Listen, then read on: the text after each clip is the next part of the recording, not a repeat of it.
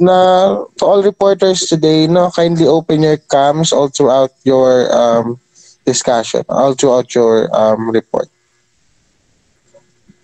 Guys, reporter group 3, kindly open your cameras, please.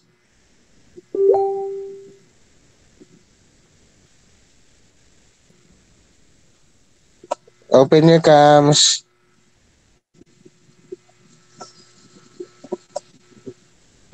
So, hindi pa naka-open cam.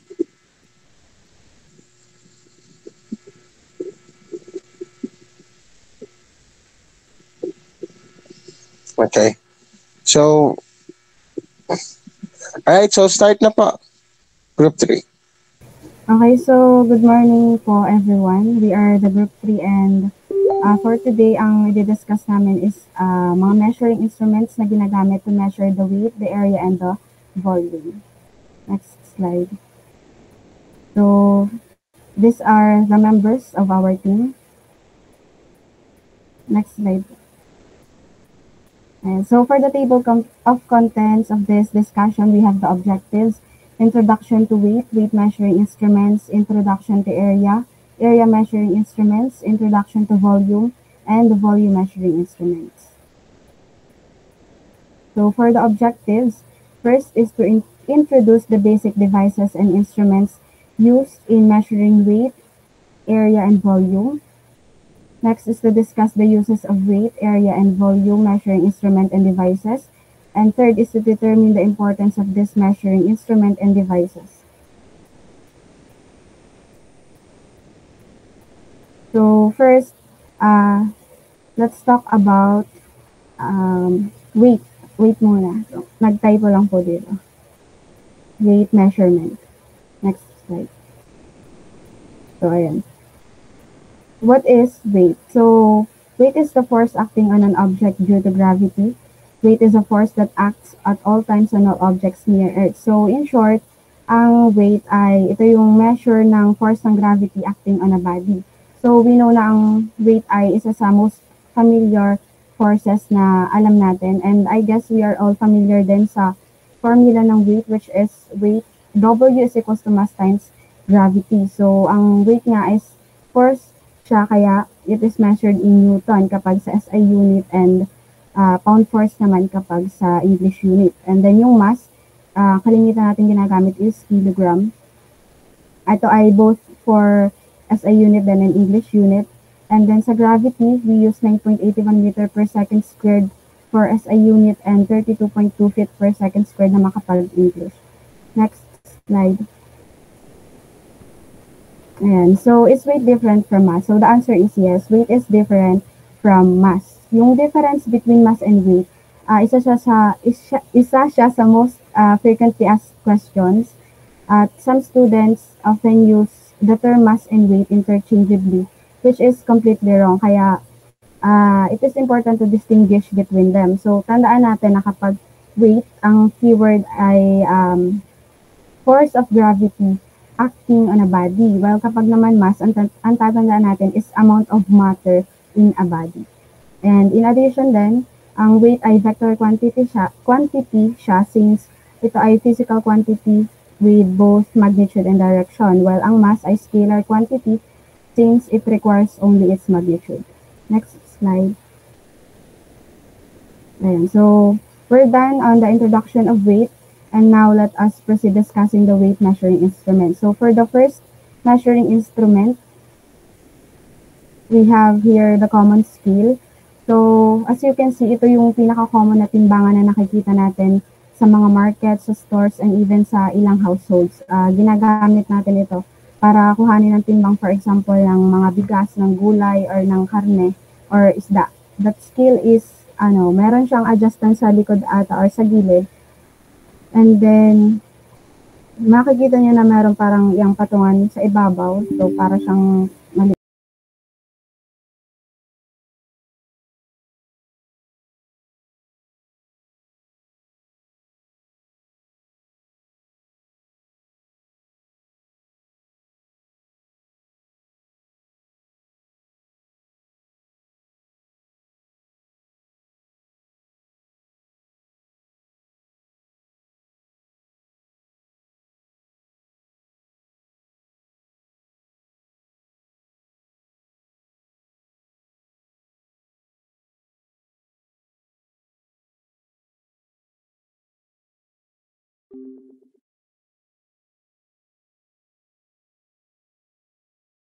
And sa paggamit niyan, kailangan lang ilalagay sa flat surface and then yung person, tutungtong lang siya dyan and then yung needle ay tuturo na siya dun sa weight ng person.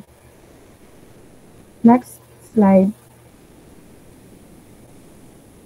And another instrument is digital scale.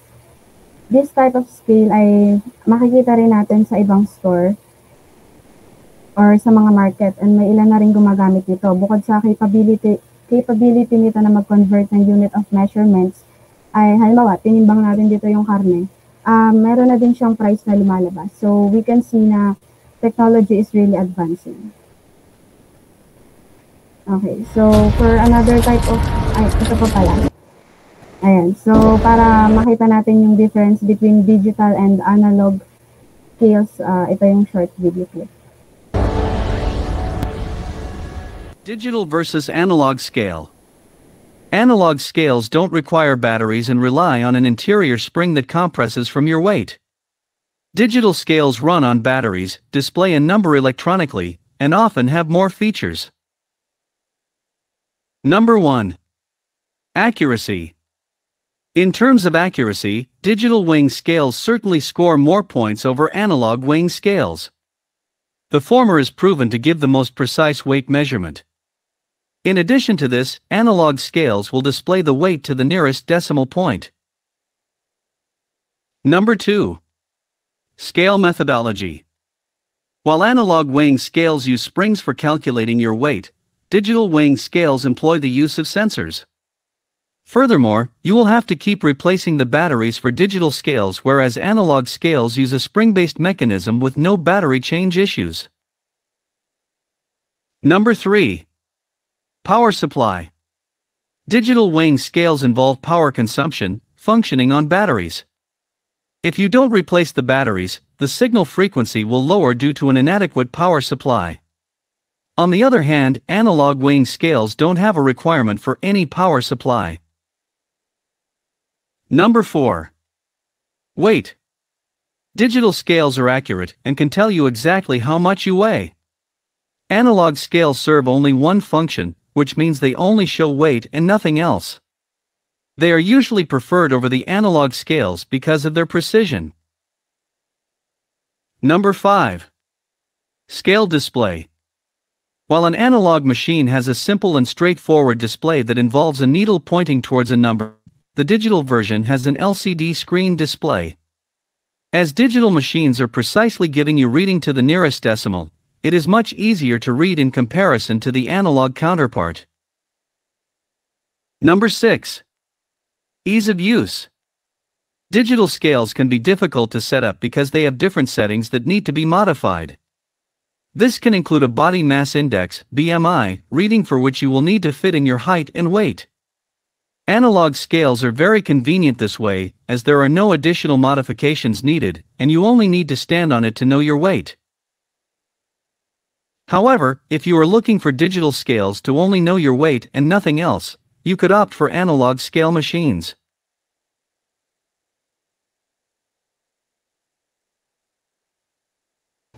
Okay, so for the next instruments na ginagamit sa pag-measure ng weight, i-discuss ni Keisha Jamila.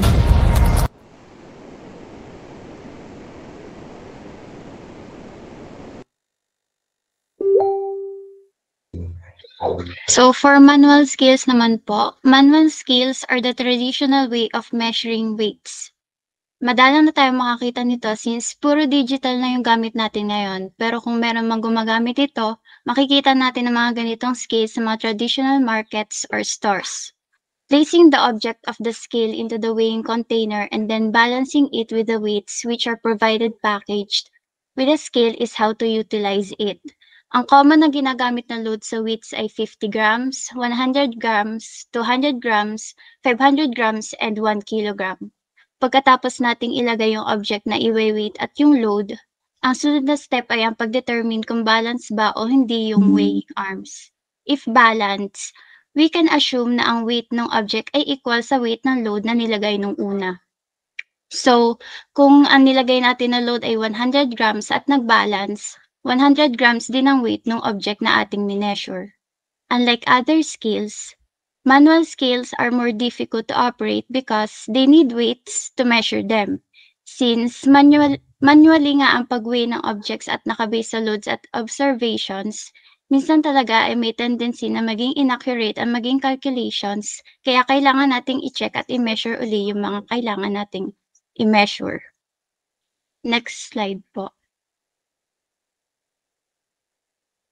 So for hanging scales naman, sometimes known as crane scales, have a hook at the top that can be used to suspend the scale from something sturdy like machine and another hook at the bottom of the scale.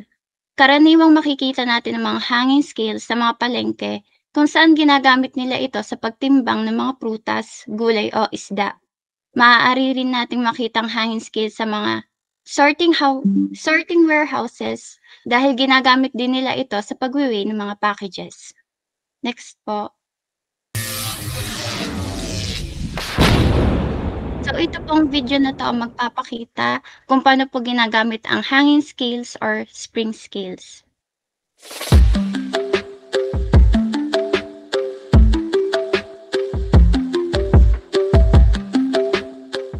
The idea of using springs in a scale has been around for about 200 years now. This one is called a floor scale, and this one is called a hanging scale. So let's spring right into the details here, and we'll start with the hanging scale. These are commonly used at the grocery store.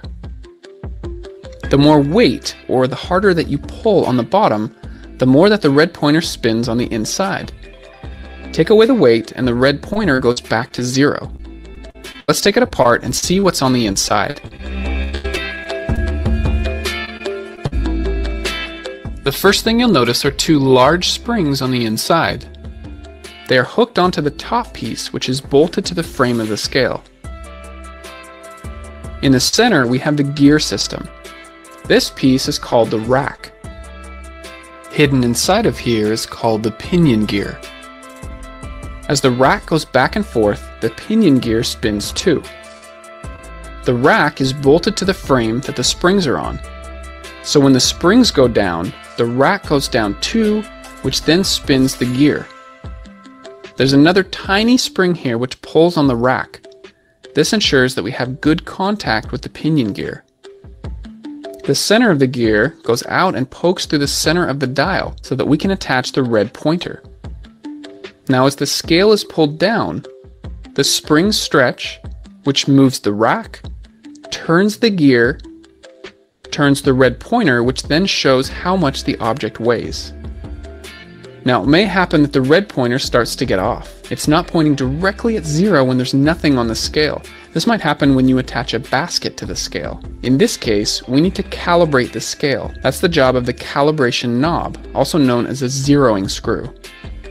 You can see that it goes all the way through and comes out the other side. These two are called the pivot plates. They both have a hole in the middle, which is where they attach. As you spin the calibration knob, it will push against the metal pivot plates. So as you turn the knob, the whole spring assembly will go up or down, which will just barely move the red pointer. Once it's right at 0, then you are ready to start weighing again. The reason that a scale like this works is because of something called Hooke's law. It's the relationship between how much force you pull on a spring versus how far that spring stretches. So just for an example, let's put a 1 kilogram object on this spring. It stretches 1 centimeter. Okay, now let's double the weight. Now it stretches 2 centimeters. For each extra kilogram, the spring stretches another centimeter. If you put it on a graph, then it's a straight line. Or in other words, it's a linear relationship. This means it's predictable. We can now use the spring to determine the weight of an object. Figure out how far the spring stretches, which will then tell us the weight of the object.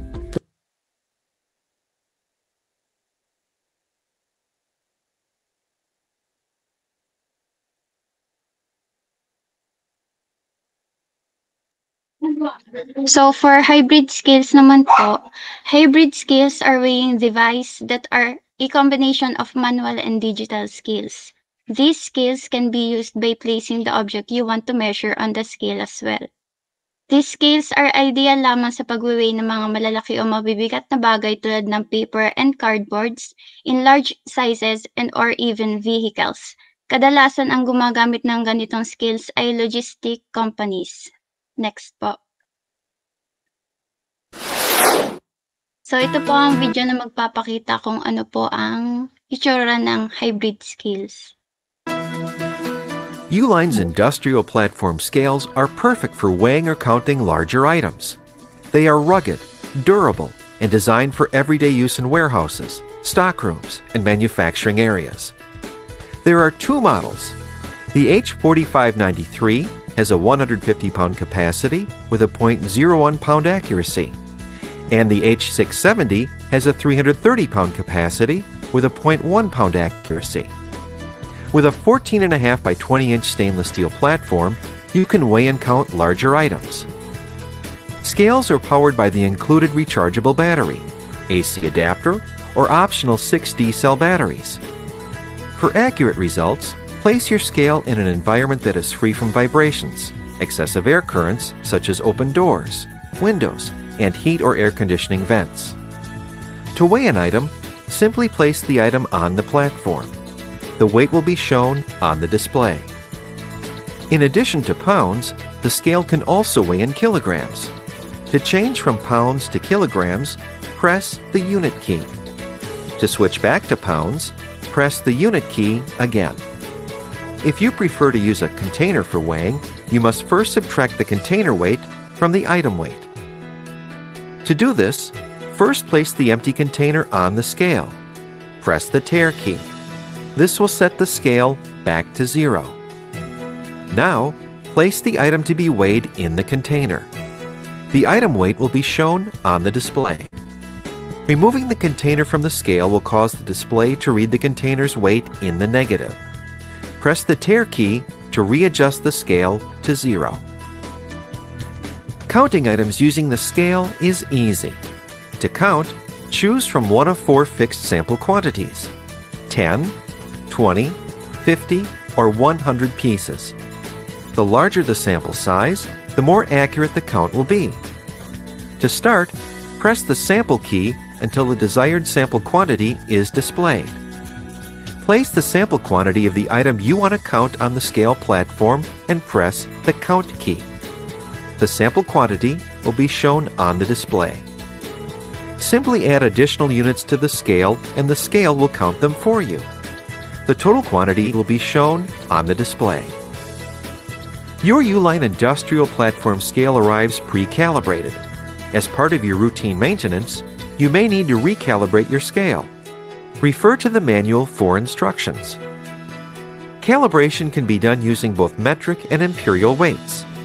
Uline has a complete line of scale calibration weights available.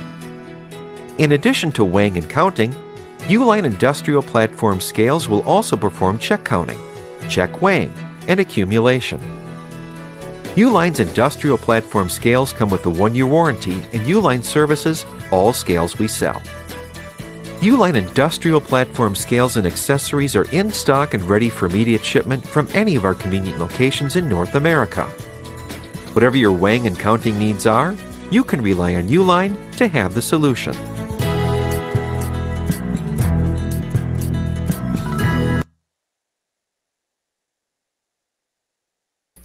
So next weigh instrument po natin is Ohaus scales. It is also known as the analytical balance. However, the Ohaus balance is the more frequent name. This scale's precision is in weighing objects can range from 0.01 grams to even 0.001 grams, depending on the scale's manufacturer. This is why it is given the label accurate weight measurement. Sa pictures, makita po natin yung digital and manual. Sa digital, it displays the measurement results on a digital screen. Sa manual naman ay, it resembles a balance with 2 or 3 arms, each of which includes a scale in a ring indicator. Next po. Sa video ay digital o house balance lang po yung papakita.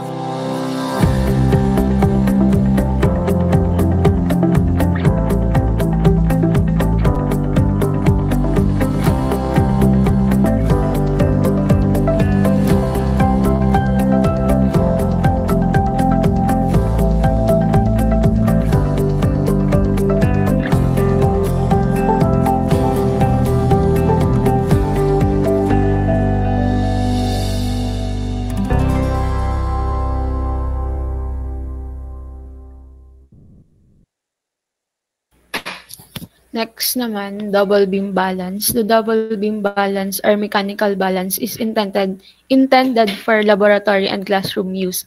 Based on the basic Roberval balance principle, the double beam balance permits the determination of the mass differential rather than the absolute value between two objects. These balances are supplied with sliding masses. Scales made of double beams are known for their accuracy and durability. Double beam balance have a two-pan design that is based on the traditional verbal balance concept. They also have magnetic damping, beams with sliding weights, and a variety of weighing platforms. Next vid naman po, papakita kung paano gamitin yung double beam balance.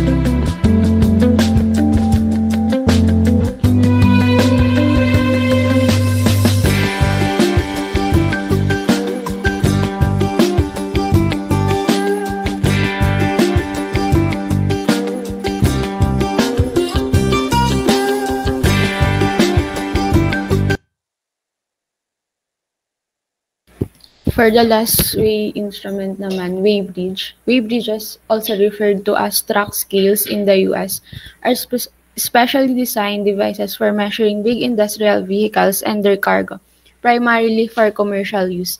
Weighbridges are typically used to identify the weight of industrial vehicles and simultaneously the weight of their contents. Many goods are often sold by weight, and weighbridges are therefore the ideal solution for performing quick continuous vehicle measurements to record these metrics.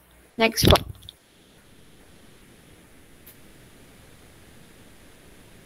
Yan po yung picture. Tapos, next slide po. Papakita kung paano gamitin yung weighbridge. The following video will demonstrate how to use a Griffith Elder multi-axle weighbridge in combination with our traffic light control, remote control activation system, and an external large display. The Griffith Elder multi-axle weighbridge makes agricultural weighing quick and simple. As the driver approaches, he presses a fob to activate the weighing system. The fob identifies the driver. As the fob is pressed, a traffic light turns from red to green, showing the driver that the vehicle can now be weighed. The vehicle is weighed in parts. The tractor first, then the trailer. As the driver moves the tractor onto the platform, the traffic light returns to red until the weight is automatically caught by the weighbridge indicator or monitor.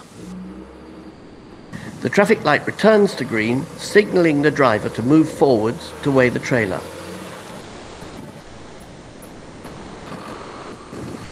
As each set of axles is caught, a large numerical display attached to the weighbridge displays the caught axle weight. The indicator saves this axle weight to its memory during the process and totalizes the weights at the end. Once the final set of axles has been captured, the indicator totalizes the weights and uses a pre-programmed empty vehicle weight, or tare weight, to calculate the net weight of the load.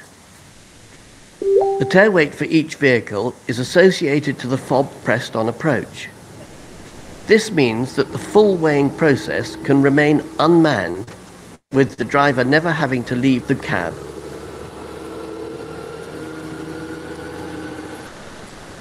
Once the grain has been weighed, it can be taken directly into storage or to be dried. The Griffith Elder indicator keeps an accurate record of each weight that is brought in, so that the farm can keep track of the yield per field across every harvest season. The Griffith Elder system is a robust, accurate weighbridge, offering good value where a full weighbridge would be too expensive.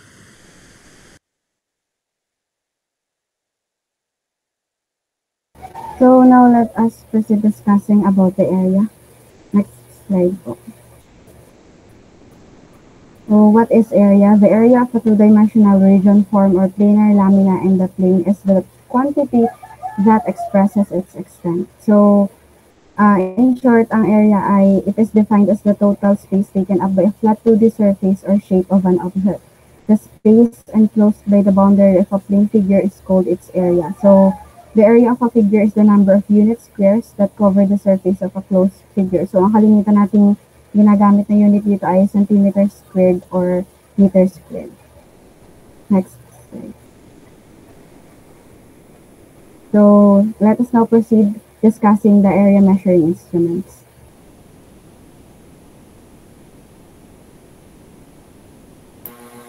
Ang unang measuring instrument natin ay ang theodolite. It is an accurate tool for measuring angles both horizontally and vertically. And it has two axes of rotation, a vertical axis and a horizontal axis. In order to find the vertical and horizontal angles in surveying, a theodolite combines optical plummets or plumb bumps, a spirit or bubble level, and graded circles. Itong theodolite ay ito yung mga nakikita natin ginagamit usually sa school ng mga kabatch natin or mga higher years sa atin na civil engineering. Theodolites can be either digital or non-digital. Non-digital theodolites are hardly ever used today. Digital theodolites have a telescope installed on a pedestal as well as an electronic readout screen that shows the horizontal and vertical angles. Digital theodolites are practical because they produce more precise readings by replacing the usual graded circles with graded readouts. Ang sunod po na slide ay magpapakita ng video ng isang theodolite.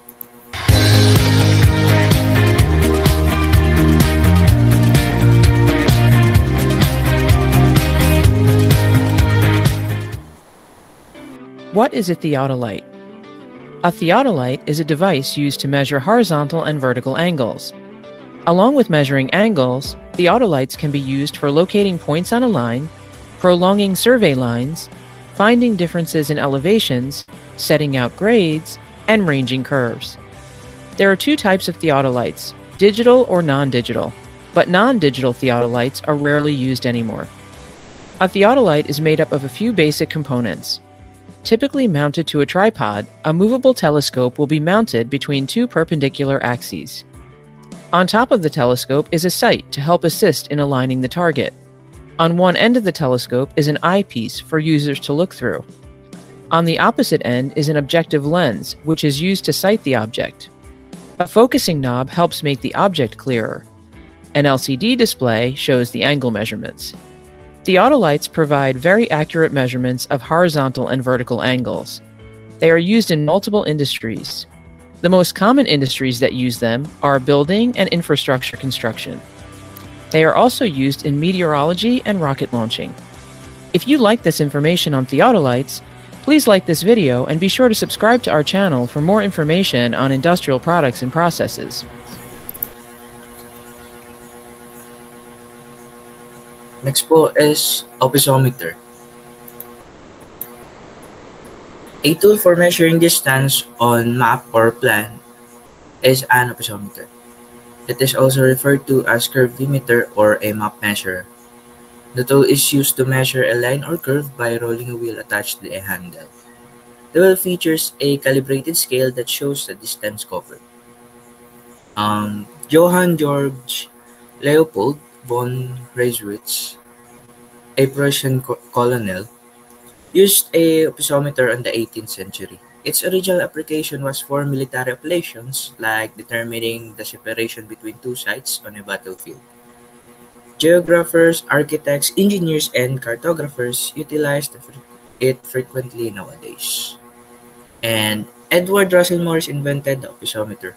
It was initially described as a patent cartometer. This video is about an opsometer. An opsometer is used to measure the distance of curved lines as on a map. It has a wheel and a scale. It has two scales here. One is 1 to 50,000 and 1 to 30,000. Now the map I'm using here is 1 to 50,000, and I want to measure the distance of a portion of a road, this road here, which is curved at this point. So what I do, I put the opisometer on the map so that the wheel touches the point I'm starting from. Then I move along that line, that curved line, which is a road, until I reach a place where I'm going to stop in order to take the measurement. So I move like that, and let's say I want to reach here. Okay, so I remove and read the distance that I've measured. In this case, I've got 10 kilometers.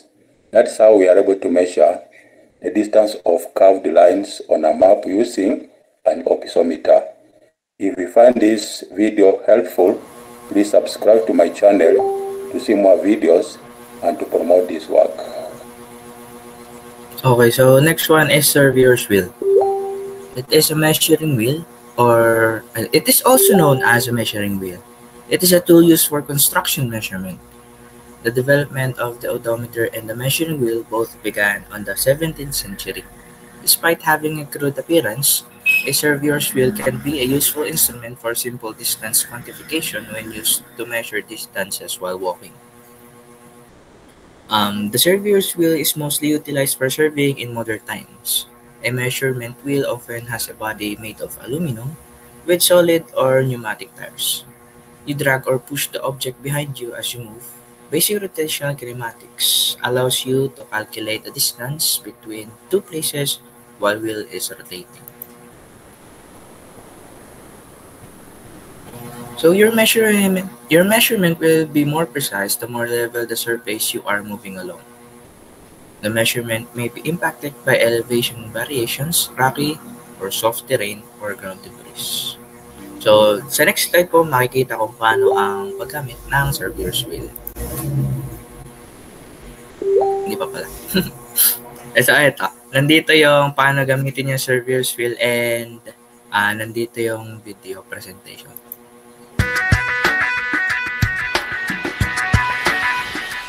Hi, we're Alexander Tool Hire. My name's Bob, and I'm going to show you some tool tips.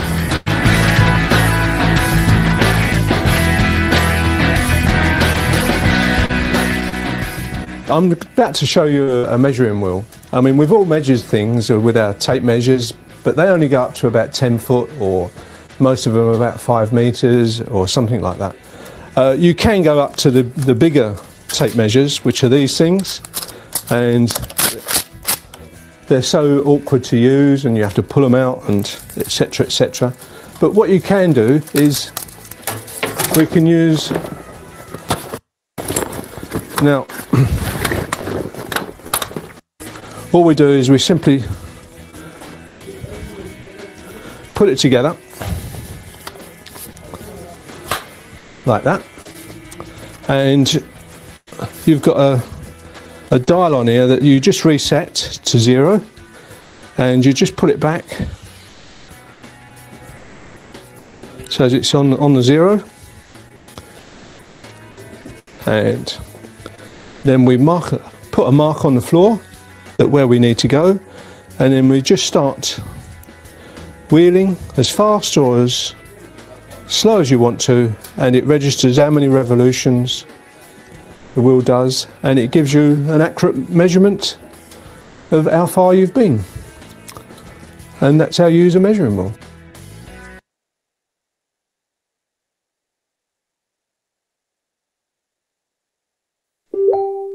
Ang next po na measuring tool sa area po ay tinatawag na planimeter.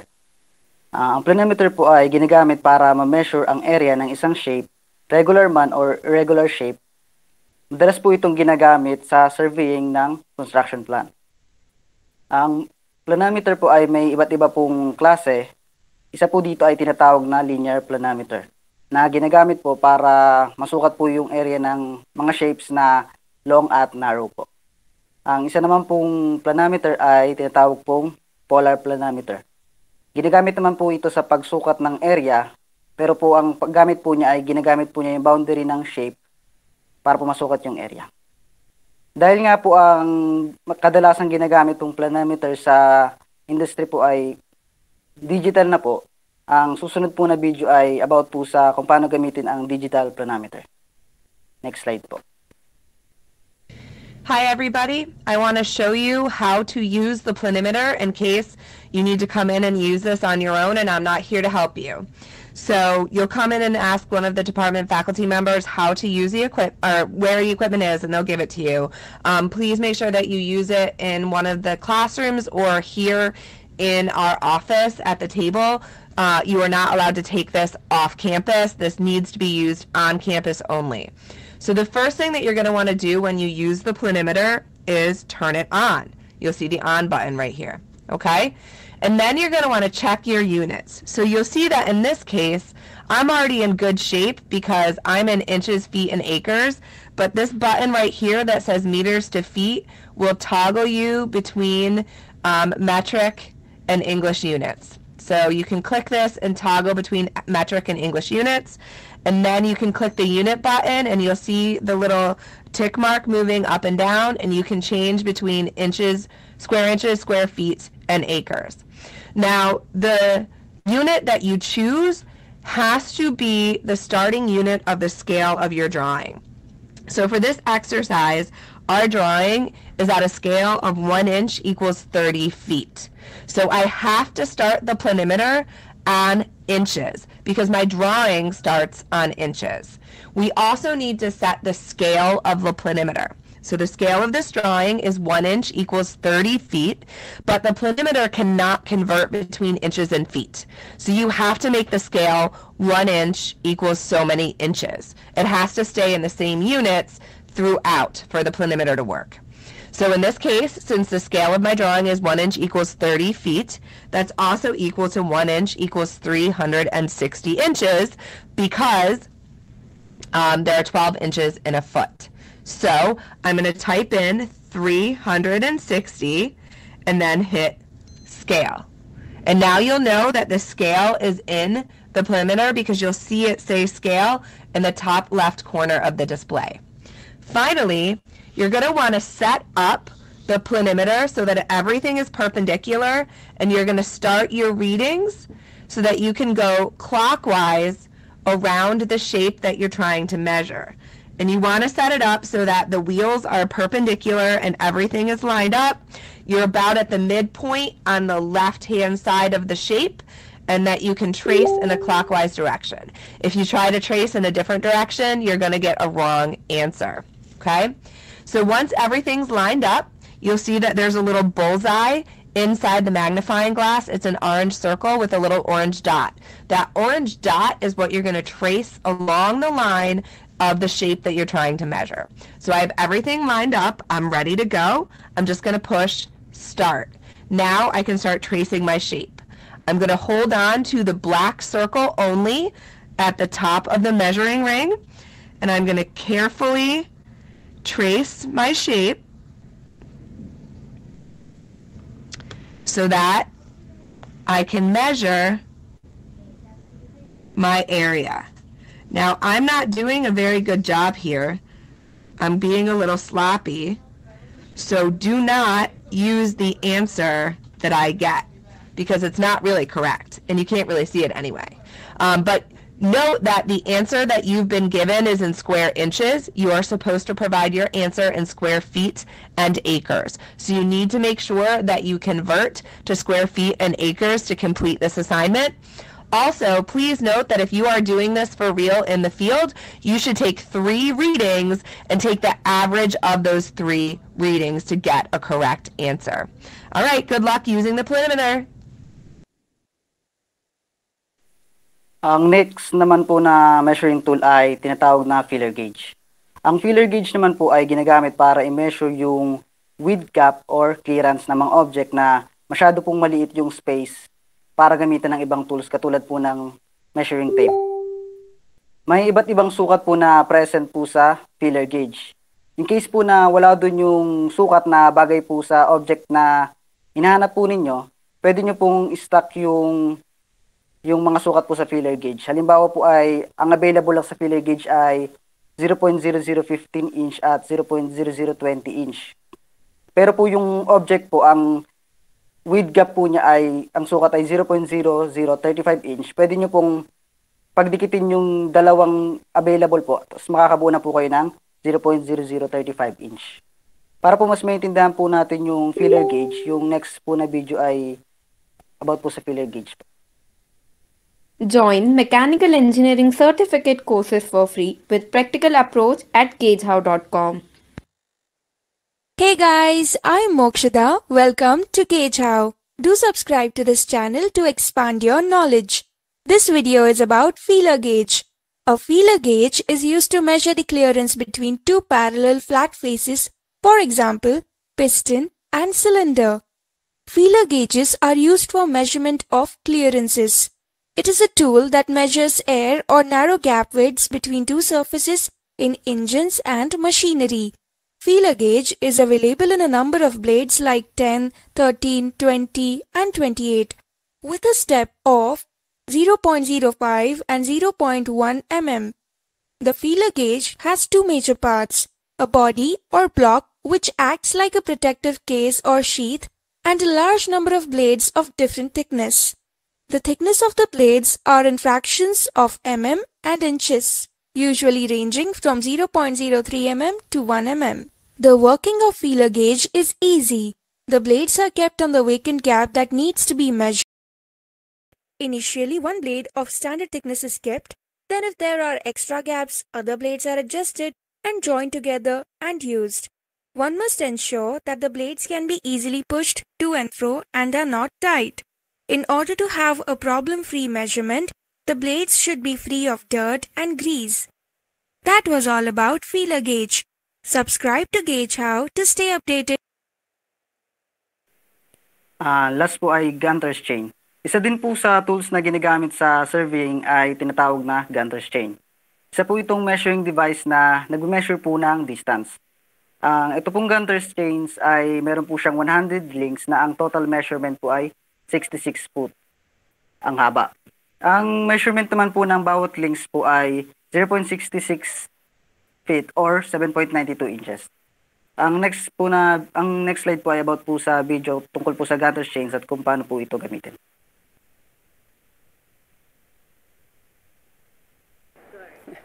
Hi, my name's Kate and I work here at the Tasmania Museum and Art Gallery, and I've chosen to talk about this Gunter's chain today. It's a really interesting object, and it's known as the Gunter's chain, but it's also known as a surveyor's chain because surveyors used to use them to measure out land in order to make maps and to divide up space. So what I'd like to do is open up this chain right away. So Richard, if you could come over and help me to lay it out, the whole 66 feet of chain or 22 yards, which also happens to be. So the way these were used is that they were basically sort of dragged through the bush to measure, and you could put a pole down through this handle and then through the handle that Richard's got the other end. You would measure your chain and then keep the pole in one handle and take the chain around to keep on measuring. And someone would therefore be recording how many chains you had. So 10 squared chains make an acre. 5, 6, 7, 8, 9, 10. And then you notice a tag. So you know how far along the chain you've got. Then in another 10 links, you'll find a different tag, so you know where you are. So you can imagine being out in the bush and going over rocks and boulders and trying to get around trees and trying to measure out land. It must have been quite a task, and also probably out for days and weeks measuring out the land. This Gunter's chain was named after someone called Edmund Gunter, who is a British man. He was a clergyman and a mathematician, and the date that's written that he invented is 1620, and surveyors actually were using them up until the mid-20th century as a in the TMAG collection. We do have Aguntus chain in the collection in one of our Bond Store exhibitions.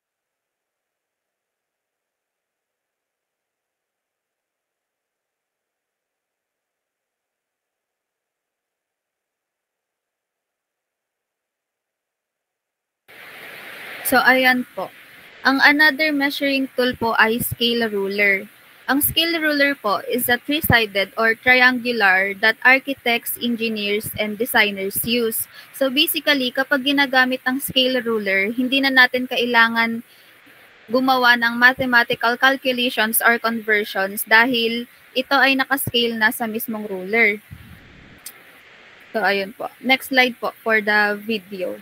Hi everyone. In this video, we'll learn the basics of reading and using an engineer scale. The scales are 10 feet, 20 feet, 30 feet, 40 feet, 50 feet, and 60 feet. On the 10-foot scale, 1 inch equals 10 feet, where each increment equals 1 foot. So 1 inch equals 10 feet, 2 inches equals 20 feet. And on the 20-foot scale, 1 inch equals 20 feet, but each increment still equals 1 foot, where a half inch equals 10 feet, 1 inch equals 20 feet, 2 inches equals 40 feet. And on the 30-foot scale, 1 inch equals 30 feet. And the same goes for the 40, 50, and 60-foot scales. Now let's use what we've learned on a simple drawing with a dimension of 35 feet and a scale of 1 inch equals 20 feet. We'll refer to the 20-foot scale, line up the scale on the marks, and note 10, 20, 30, 1, 2, 3, 4, 5 feet. In this example, we have a dimension of 81 feet with a scale of 1 inch equals 40 feet. We'll refer to the 40-foot scale, line up our marks or line up our scale, and read 40, 60, 80, 1 feet. And that's the basics of reading and using.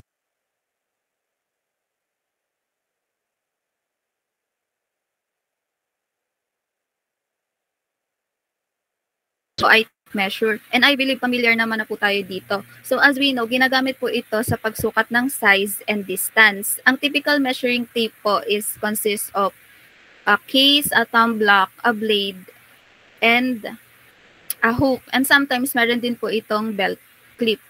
Sa paggamit naman po ng measuring tape, una po, ihuhook natin siya sa isang side ng object na susukatin natin. And then, stretch natin yung tape across the object until ma-reach natin yung desired measurement. And then, pwede nating ilock yung tape using the thumb lock para hindi ito mag-retract. And then, from here, pwede na natin i-write down yung sukat. Next slide po. Ang next na instrument naman po ay caliper. Ang device po na ito ay ginagamit sa pagsukat ng distance between two opposite sides of an object. So, ang caliper po ay ginagamit para ma-transfer ang dimension from one place to another. Next slide po.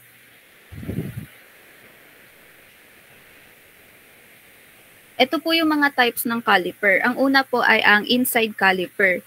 And also known po ito as straight caliper kasi kung mapapansin po natin, straight po yung legs and turned out the top.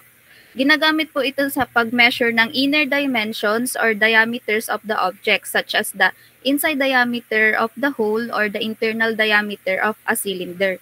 Next slide po. So yan po yung itsura kapag ginagamit ang inside caliper. Next slide po. Ang next type naman po ay yung outside caliper or also known as egg calipers or bow caliper. Ginagamit naman po ito sa pag-measure ng external diameters or width ng object. Next slide po. So yan po ang itsura kapag ginagamit ang outside caliper. Next slide po. So, ayan, makikita po natin yung sinasabing pag-transfer ng dimension. So, when in using this kind of calipers, need pa rin natin ng scaled rule or ng straight edge. Next po. Another type naman po ng caliper ay yung divider caliper. Ito naman po yung also known as the compass. And basically, parang compass lang din po siya kung gamitin. Like yung ginagamit natin sa pag-draw ng mga arcs. Next po. Another type po is yung odd leg caliper. Ginagamit po ito sa pag-mark out ng surface of ng sheet metal or for checking the parallel edges. Next slide po.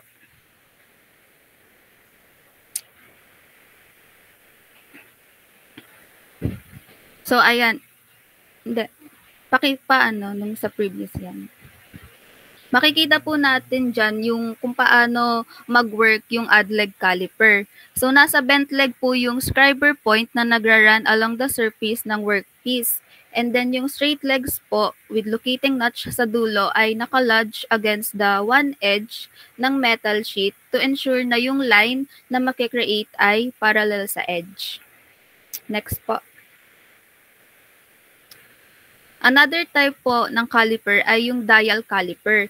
Ito po ay yung handheld measuring tool na ginagamit para masukat ang dimensions ng objects with high precision. So, meron po itong two parts, yung fixed jaw and the moving jaw. Sa paggamit po nito, ilalagay yung object between these jaws and then isasara po to make them in contact with the object. And then, yung dial indicator will provide the measurement.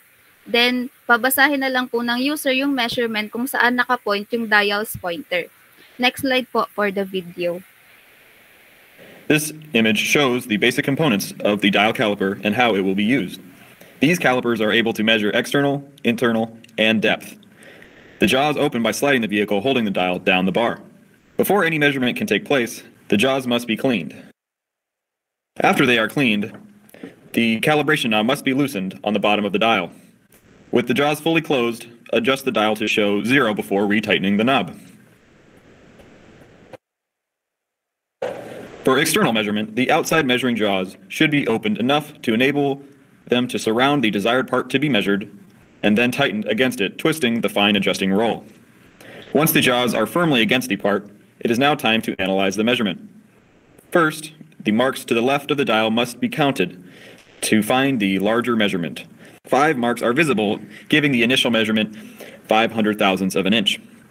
The dial indicator shows a measurement of 80 thousandths of an inch, which will be added to the initial measurement of 500 thousandths for a final measurement of 580 thousandths of an inch.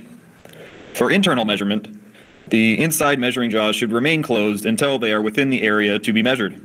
The 200 thousandths mark is clearly visible, giving an initial measurement of 200 thousandths of an inch, which will then be added to the dial indicated 10 thousandths, which gives us a final measurement of 210 thousandths of an inch.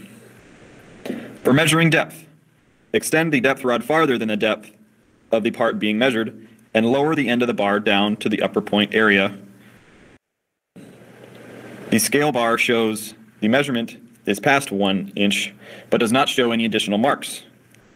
The dial indicates a measurement of 83 thousandths of an inch, and when added to the initial measurement, the final number is 1 inch and 83 thousandths.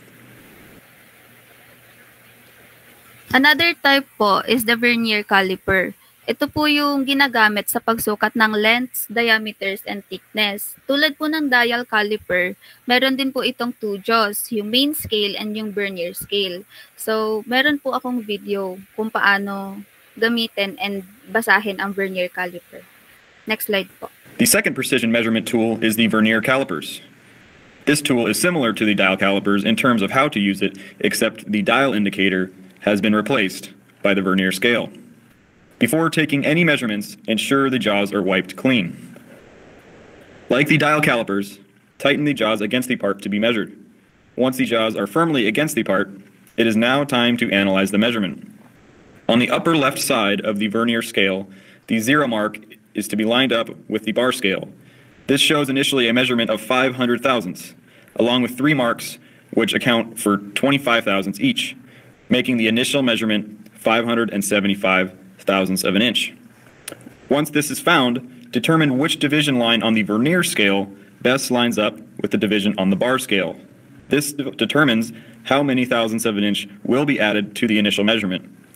Here, the 5 thousandths mark lines up the best, and when added to the initial measurement, gives a final measurement of 580 thousandths of an inch. For internal measurements, using the vernier caliper, just like the dial calipers, tighten the inside jaw against the inner walls of the desired part. The zero mark on the upper left portion of the vernier scale lines up with the 200 thousandths of an inch mark of the bar scale, and with no 25 thousandths mark to be added in. Once this is found, determine which division line on the vernier scale best lines up with the division line on the bar scale, which in this case is 10 thousandths of an inch. When these measurements are added together, the final measurement is 210 thousandths of an inch. Meron pa pong isang type. Ayan. Ang digital caliper naman po ay mas modern na measuring tool that provides digital readings of object dimensions. Meron po itong features such as the digital LCD na nagdi-display ng measurements directly in inches or millimeters. And just like the previous types, the dial and the vernier caliper, ilalagay din po yung object in between the caliper jaws and then babasahin na po yung measurement displayed on the screen.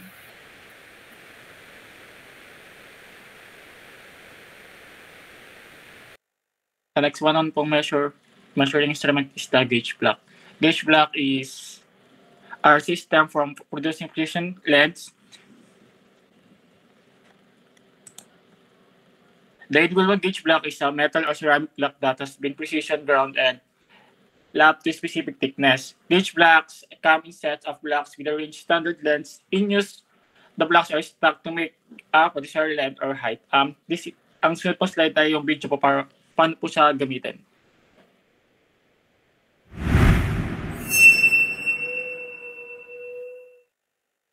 Hi, I'm Paul from Engineering and Gauge here in the UK, and today I'm here to talk to you about gauge block sets, sometimes known as slips. The sets come in various compositions, steel or tungsten. They come in various quality grades, grade 2 being workshop, grade 1 being in. Here we have an M47 set. I'm going to show you how to use gauge blocks to make a reference size. So I'll pick a size, for example 30.235 millimeters. So we start with the lowest denomination, the 5. So from this set we pick out a 1.005 and wipe the gauge block with the wiper. We then pick out the 3, so that's a 1.03.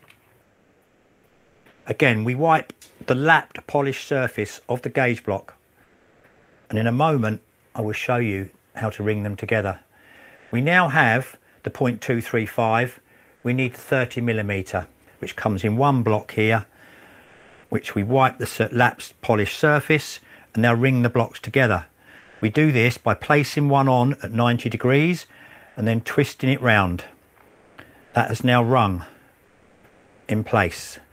With this one, same again, bring it on, that is now rung in place. We now have a stack there of 30.235. We can now place it under a comparator, for example.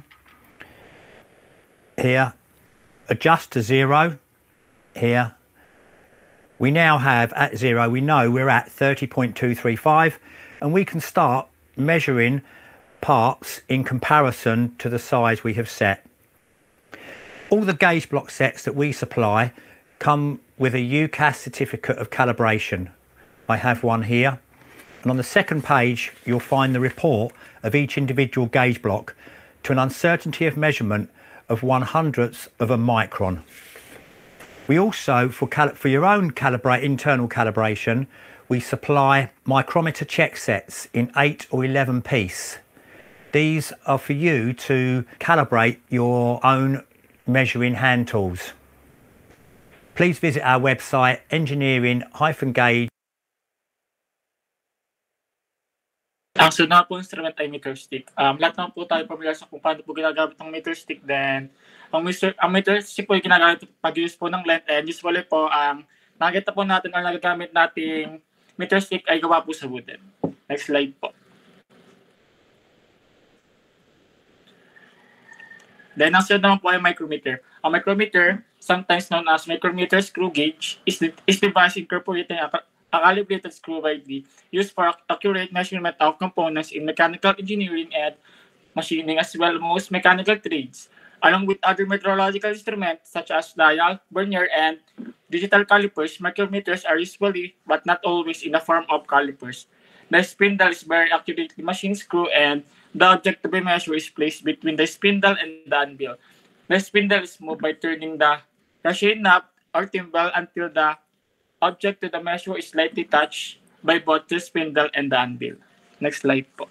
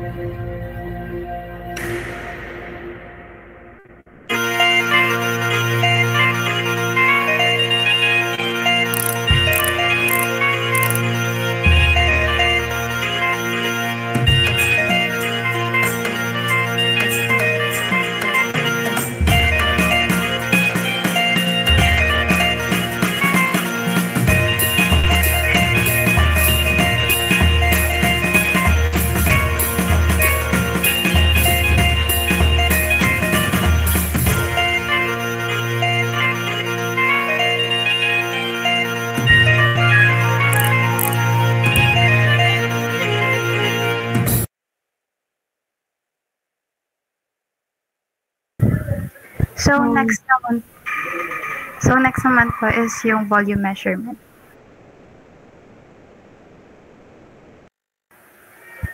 So, yung pong nandun sa slide is other information about volume. Pero for simple definition po for volume, it is simply defined as the amount of space occupied by any three-dimensional solid. Yung mga solid na yun, it can be a cube, a cuboid, a cone, and a cylinder or a sphere. So, yung different shapes na yun, meron silang iba't ibang volume. Next slide po. So, ayan, makikita niyo yung mga formula ng volume ng different geometrical shapes. For cube, V is equals to A cube. For cuboid, V is equals to length times width times height. Sa cone naman ay V is equals to 1/3 pi r squared h. For cylinder, V is equals to pi r squared h. And for sphere, V is equals to 4/3 pi r squared. Pi r cube. Next is the volume measuring instruments. So first, we have beaker. So lahat naman siguro familiar na what beaker is. And as you can see in the picture, a beaker is a cylindrical container having a flat bottom, an open top, and a small outward turned out lip or yung tinatawag na beak. So dun sa side na makikita nyo na mayroong marks. And yun yung nag-i-indicate kung gaano karami yung liquid na nasa loob nito. Ito kasi, as you can see in the picture, it comes in a variety of sizes. And ito rin is, it can be made of plastic or glass. Pero glass yung madalas na ginagamit, especially in experiments. Kasi, first of all, because of their transparency. Second is for their chemical resistance. Third, it can withstand exposure to extreme temperature. Easier to clean. And lastly, it can be heated without breaking or melting. And ang beakers are frequently used for holding, stirring, and heating solutions and other samples. Next. Firstly, select a clean beaker of suitable capacity. Then pour in the solution you need to mix.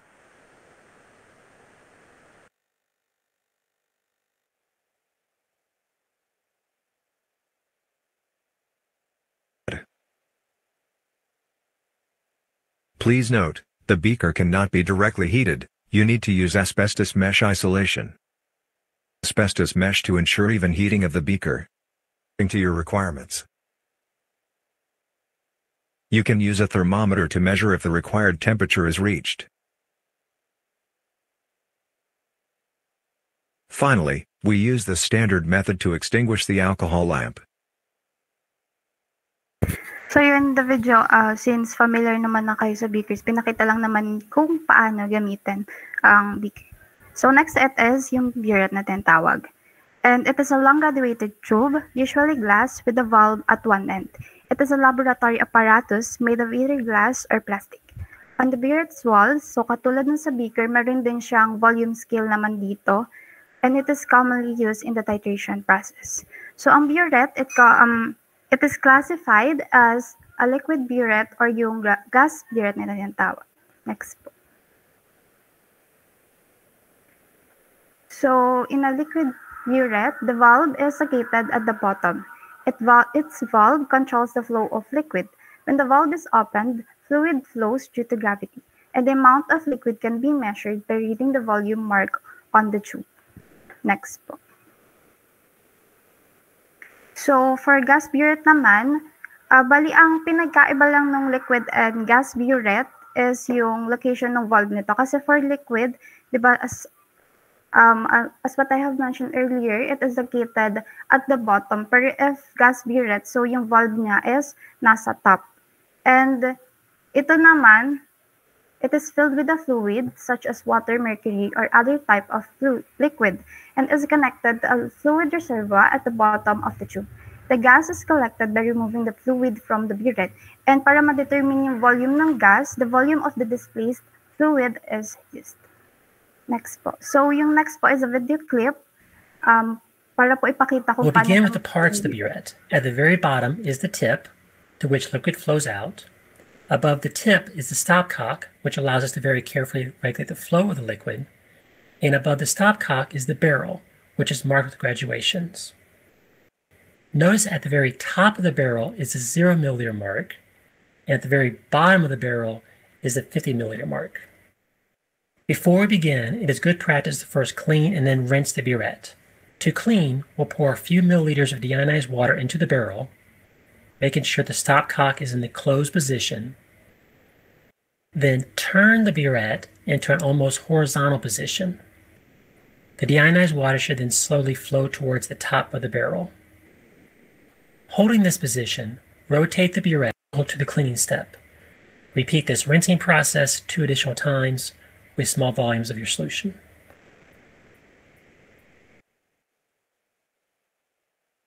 And certainly a lot less error prone.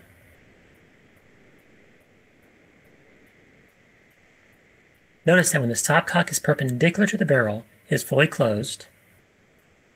When the stopcock is parallel to the barrel, it is fully open.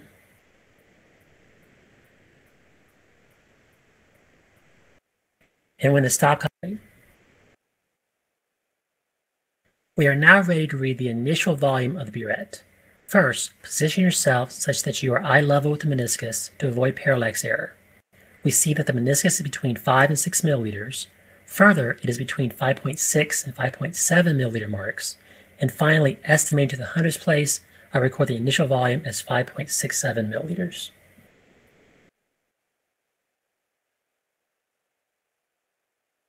The final volume of the burette. Meniscus is now between the 11 and 11.1 milliliter marks. And finally, estimated at the hundredths place, I record the final volume as 11.04 milliliters. The volume delivered in my experiment then is the difference between these two readings, 11.04 and 5.67, or 5.37 milliliters. When we are finished with the burette, first allow the solution to fully drain out of the burette.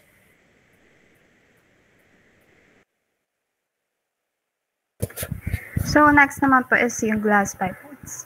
So it is also known as chemical droppers, and it is used for transferring small volumes of liquid.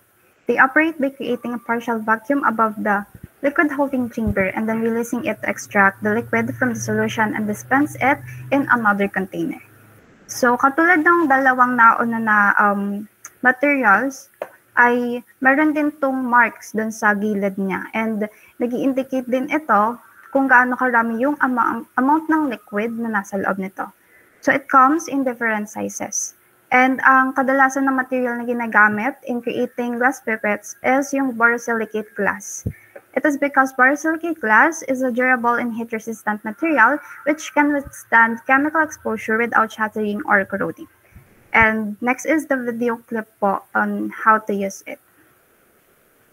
Welcome to the video on techniques on the use of a pipette. In this video, we will show you how to smooth and flat. If the top end of the pipette is chipped or not smooth, it is very difficult to pipette. When using the pipette, do not pipette the solution directly from the flask in which the solution is stored. This could contaminate the solution. Always choose an appropriate clean and dry beaker and pour a small quantity into a labeled beaker. Here we have two beakers which contain the same volume of solution A. Compare the depth of the solution between the 50 ml beaker and the 250 ml beaker. The solution in the 50 ml beaker has more depth, and it will be easier to pipette the solution out of this beaker. To fill a pipette for acclimatization, use a rubber bulb to pull up the solution. If you're right-handed, depress the pipette bulb in the palm of your right hand. Hold the pipette in your left hand, but keep your index finger near the top of the pipette. This will make it easier to put your left index finger over the top of the pipette and hold the level of the solution when you remove the pipette bulb.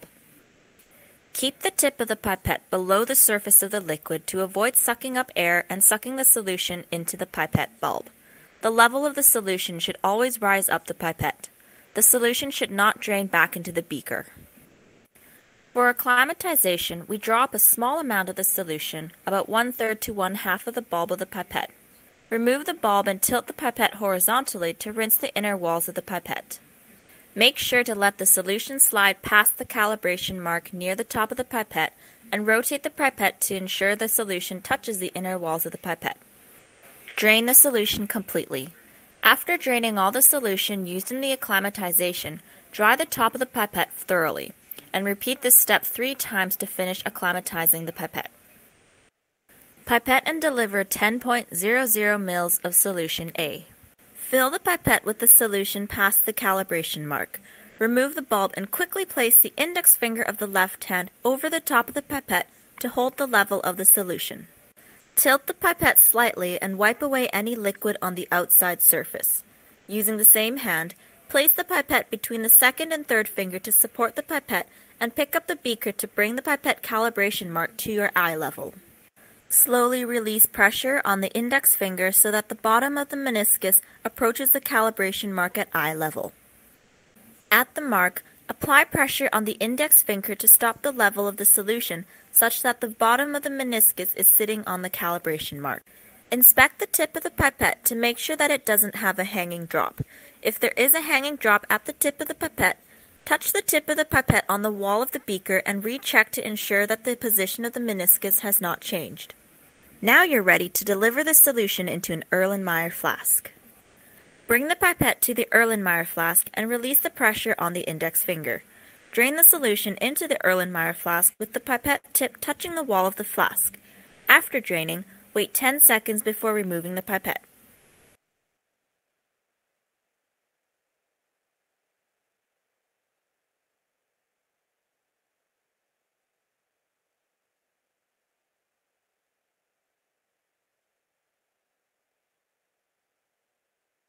Good afternoon, everyone. So for the fourth measuring tool, we have volumetric flask and cylinders. So above all the said measuring tools for volume, this is one of the most common and widely used apparatuses when it comes to volume measurement.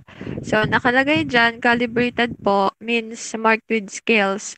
Ang means ng measurement of these tools ay nakaprint po sa mismong object and usually indicated po ito in ml or per milliliter because minimal lang po yung interval between each unit. Then, the volumetric flask and cylinders are usually accompany each other, but they are slightly different from one another in terms of their purposes. So the flask is more spacious or wider at its bottom part compared to the upper part or its neck. So this is because the flask is intended to contain liquid at extreme temperatures sometimes. So another reason is that it is also used for mixing and diluting solids. So wide siya sa ilalim para mas madaling mag-mix ng solutions or chemicals. And then kabaligtaran naman ng flask yung cylinder. So bawal dito mag-mix and bawal painitan ng too much. Since graduated yung cylinder or same diameter yung cylinder from bottom to top, it is impossible na ma-mix yung chemicals thoroughly or properly because limited lang yung space or yung area. Next slide po.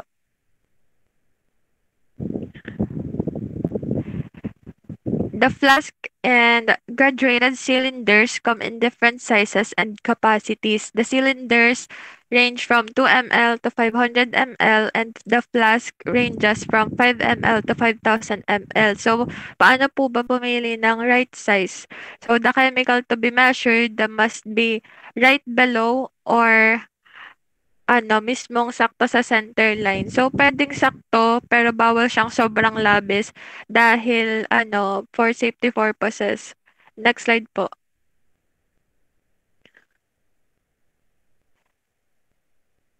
Why are these tools made out of glass? Why not plastic? So, that's because the glass has low thermal conductivity and a good heat retention. When we say low thermal conductivity, the glass does not adapt the same temperature of chemicals inside of it.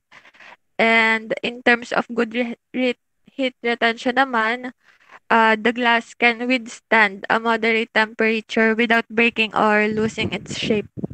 So in this case, plastics are not a good option for holding too high or extreme temperature. Next.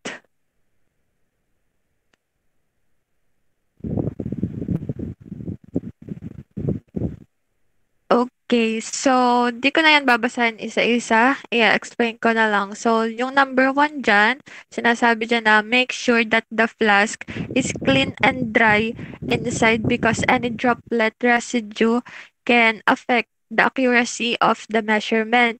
Next, pwede rin mag-measure sa solid like solutes tapos hahaluan ng solvent para ma-dilute or ma-dissolve. So, liquid din naman yung magiging result nun kapag measure kasi matutunaw. And next, nakadepende yung type ng solute sa type at amount ng solvent na gagamitin sa mixture. And then next, when mixing, hindi pwedeng isang bagsakan na yung solute and solvent. The proper way of dissolving ay utay-utay lang. So, maglalagay ng konting solute, then solvent. Pag natunaw, magdadagdag na ulit ng solute. So, ganon. And then lastly, kapag na-dissolve nyo na yung, yung chemicals or mixture, okay na yun for measurement or for use kung saan man siya gagamitin. So, now, next po. Let us move on for the 5th tool, the microsyringes. So, from the word itself, micro means small syringe. It is also usually hindi to usually disposable unlike ng mga nakikita natin na plastic syringes. So, yung tawag sa body niyan ay barrel, yan yung may naka-indicate na measurements, and then yung tawag naman dun sa pinopush or pinupul ay plunger. Gawa naman iyon sa stainless steel. So, it only measures liquids kasi di naman kasya sa needle yung solid kahit powderized man yan. So, papasak lang yan or babara lang doon sa needle. Next po. So, saan ba ginagamit yung microsyringe sa engineering industry or sa engineering lab? So, first, in fluid dispensing and injection. So, for example, usually malalaking mechanism yung nakikita natin sa isang machine pero sa engineering kasi, madami din dyang smaller components na mas kailangan detailed yung structure. And ito daw na microsyringe ay ginagamit in applying lubricants and adhesive into small areas whereas hindi siya accessible ng larger applicators. So, next po. For the second, the microfluidic experiment. So, when there is a need for manipulation of fluids in fluid dynamics study, so ginagamit po yung syringe to control a precise volume or amount of element drop needed. Next po. Lastly, material testing. So, it is usually useful for investigating properties which requires only a few drops. So, only few drops or regulated drops from microsyringe because the target is to only investigate the mechanical behavior of a material. Next po.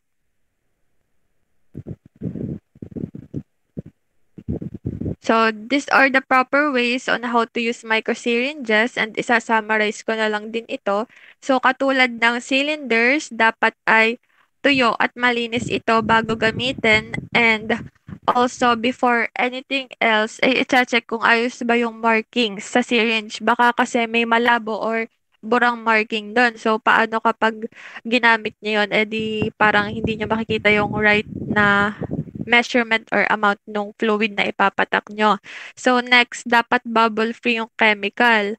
Yung trick sa pag-bubble free ay kailangan ay ilalagay mo na yung needle dun sa chemical, then ipupush yung plunger para mag-bubbles yung chemical. So, dahan-dahan lang yon bago ulit hilahin yung plunger. At that time, wala nang bubble na masisip. So, napanood ko lang yan sa YouTube.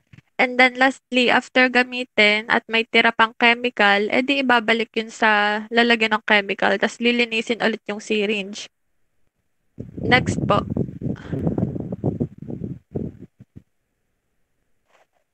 So for the last measuring tool for volume, we have the piston dispenser.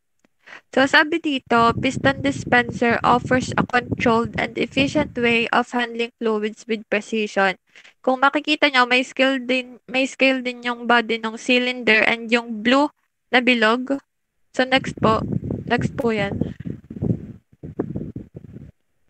Ayan, yung sa picture, kung makikita nyo, meron siyang calibration din and meron siyang blue na button, na hindi siya button parang i-slide yan sa sa specific na sukat na required. So, nakalagay dyan na the heart of dispenser is the piston mechanism and we'll see later yung mechanism na yon.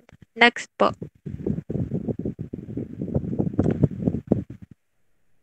So, ayan, hindi yan yung mismong piston dispenser na ginagamit sa ME laboratory. Yan ay medyo hawig lang dahil halos parehas lang sila ng gamit. Ipupush lang yung taas ng piston, then may madidispense na fluid. Yung fluid na yun ay connected doon sa inlet. So, pero doon sa piston dispenser ng laboratory ay calibrated lang. May scale and adjustment. Next po.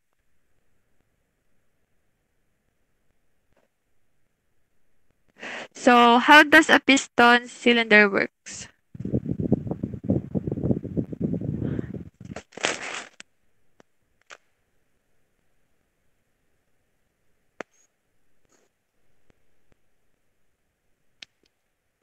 Okay, so bali dyan sa napanood natin, once na we push the piston, the inlet or the intake valve will remain closed because the pressure of the air, and then once na na-release yung air, yung intake valve naman yung magbubukas, then magko-close yung discharge valve. The liquid is sucked in the inlet and once the piston is pushed again, lalabas na yung liquid sa outlet. So that is the piston mechanism.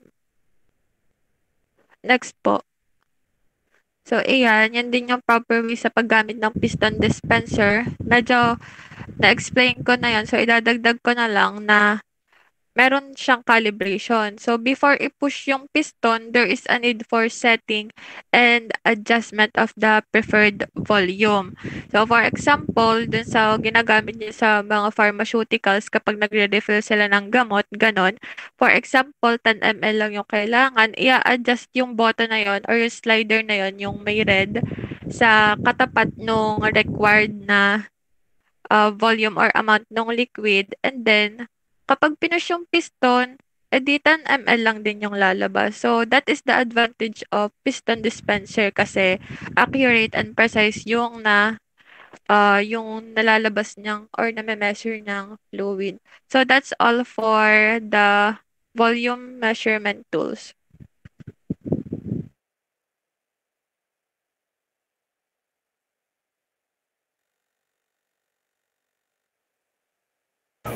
So that's all po for the report of Group 3. Thank you po.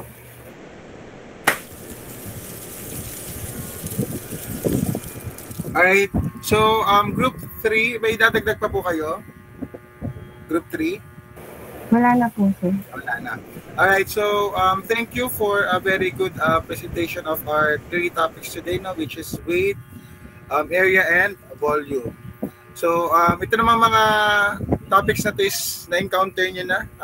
I think since elementary pa. So you have ideas naman na kahit hindi na natin, di ba, hindi na binigyan ng emphasis kung ano si weight, ano si volume, at si area. Alam nyo na. Na nag-focus na lang tayo dun sa mga weight, sa mga instruments na ginagamit in measuring those parameters. Alright? So everyone, let us give group number 3 a round of applause or a clap, please. Yes, Engineer Katapang. Yes, Engineer Ramos. Kailan po napindot. Okay. So let's give them a round of applause, please.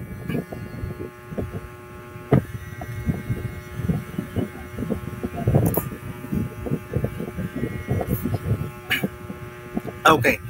So, ask ko lang, no, yung mga previous group na nakapag report na kanilang research works.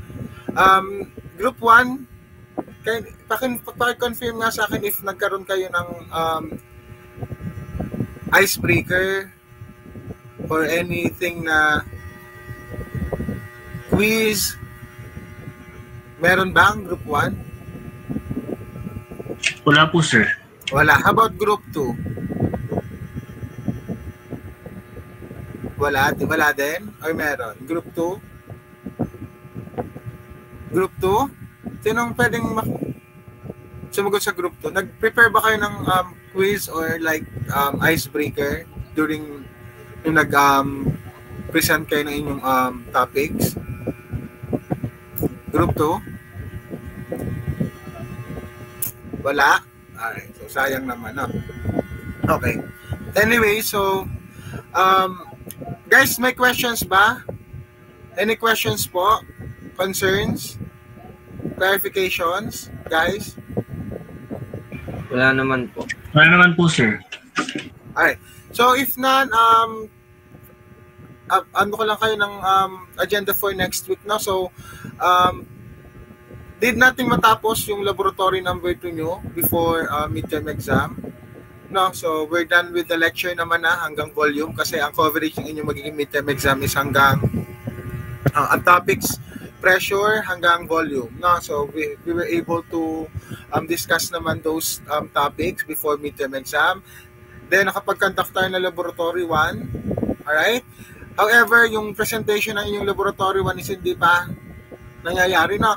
So yung presentation ng inyong laboratory 1 will happen na lang after midterm exam. No? But ang importante is nakapag-conduct tayo ng laboratory 1 kasi included siya sa inyong magiging midterm exam. And by next week, alright, by next week we will be conducting your laboratory number 2 which is venturimeter. Okay, again, next week, conduct tayo ng laboratory 2 about venturimeter. So again, yung laboratory number 2 ay included pa rin po sa inyong magiging midterm examination. No? So, for next week, laboratory, wala namang dadalhin na materials. Alright? So, yung equipment naman is nasa school na, no? Nasa boiler room. So, saan nga yung room natin, guys? Boiler ba tayo or ME Lab 2? Guys, ME Lab 2 tayo, no? ME Lab 2 po, sir.